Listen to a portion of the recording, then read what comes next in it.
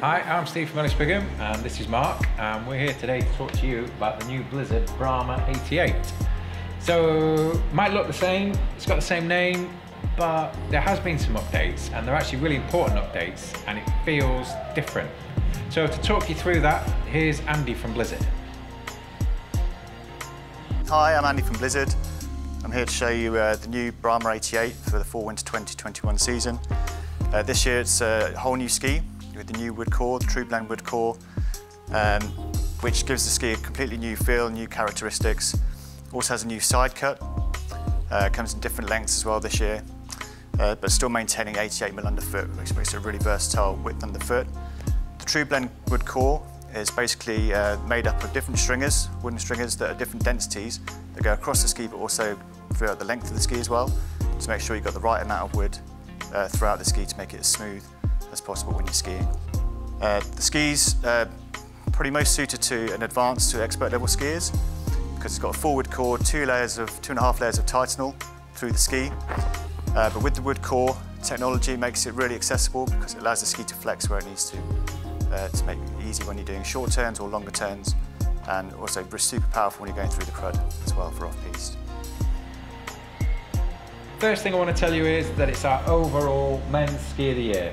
It wins the all-mountain category as well, but it is the overall winner, and it was a fairly easy choice. So our first shortlist for this, for the winner of the overall ski, didn't include a Brahma on it because we figured same ski, only what seemed to be a small tweak to it, maybe wouldn't make a big difference, but actually it made a huge difference. And after just one run, we pretty much knew it was going to be right there in the top of the list. So we skied it in Glen Sheet. We had every condition going. We had fresh snow, we had tracked out snow, we had hard snow.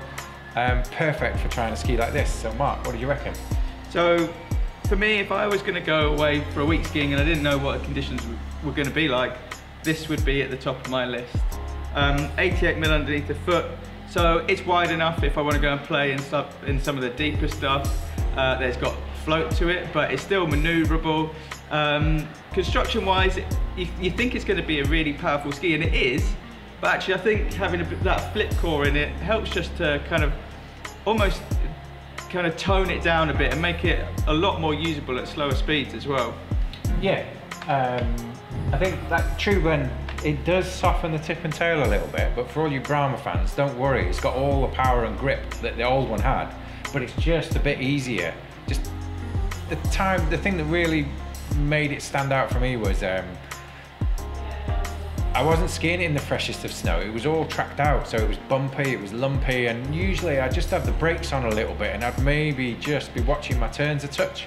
But I skied this through that and it felt like I was skiing fresh snow.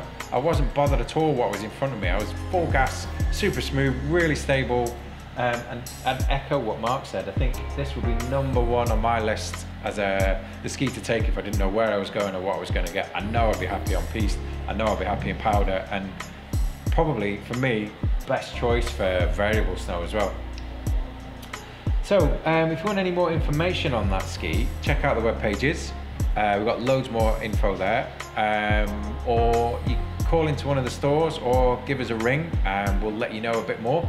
Otherwise, if you've any questions or any comments, if you've skied it, pop them below, we'll come back to you. So thanks for watching.